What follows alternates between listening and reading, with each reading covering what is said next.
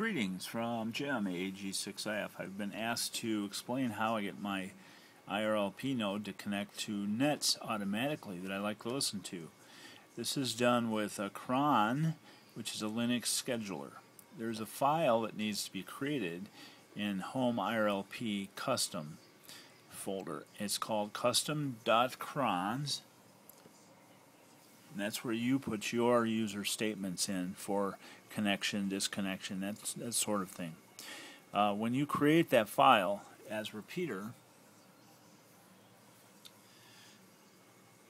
and issue the update files command from repeater login, it will merge the system cron text file and your custom crons text file and issue that into the Linux crontab system. So you do not modify crontab for repeater in a conventional way. If you do, the system will just overwrite it with whatever is in the two text files, custom crons, and the other one is called irlp.crons. So you modify this file and then issue the update files command. I have quite a few cron statements in mind, but I've set up a test here that will let us connect to the reflector 9990, which you might recognize as the echo reflector, so you can hear yourself. It's going to happen at 11:17, coming up here pretty quick, and then it'll last for a minute, and then at 11:18 the end command is executed. So there's what the command looks like. About 15 seconds or so, and that command is going to be executed. If you want to see what's in your cron at the current time, it's crontab -L minus Lima, and you can see it. You can see your own cron. All right. irlp echo reflector link active main Okay. channel. It is 11:17. We have 1 minute, and it will disconnect. So if you've played with the echo reflector, I'll grab my microphone here. We'll do a quick test. AG6IF testing. You send a transmission, it will come back a few seconds later.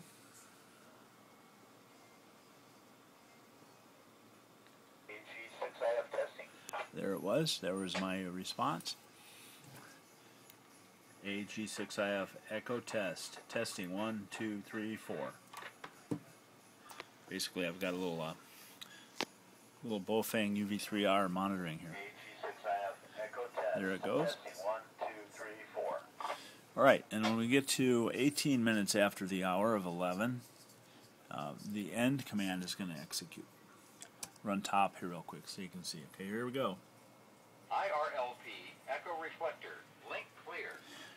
Okay, link clear. So what we just did was we created a statement in our cron command, in our custom crons file, issued the update files, and it was just a quick connect and disconnect. So once again, here's the command that you put in. It's a minute, and then an hour. Obviously 0 is midnight, 23 is 11 p.m., and the other fields I don't need. The statement is here.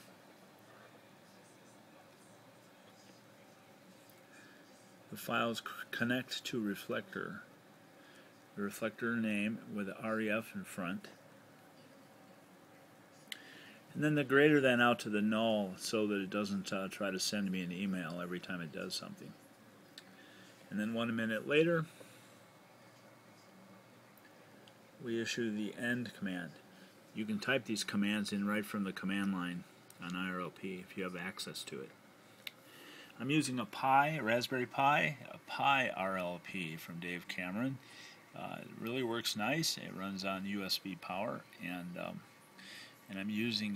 was using a Bofang UV5R for my Link radio. Realized that thing gets pretty darned hot, so I switched to a GE commercial radio basically, and I've got it pre-programmed for a few different frequencies that I can use it. So that's how you set up your cron. You want the cron custom.cron file in the custom folder. Go back to my ls command here. Custom crons. That's the one right there. If it's not there, go ahead and create it with the touch command, touch space custom.crons. Do that as the repeater login, and then here's your security that you want. You want to make it executable. And then you can load your statements right in there. And if I look at it with the more command, I've got a bunch of different nets I like to listen to, so they connect automatically. And then every night at 1:30, I do the end command so that my station's disconnected if I forget and leave it up. I don't want to leave it up all night. Connected to a reflector.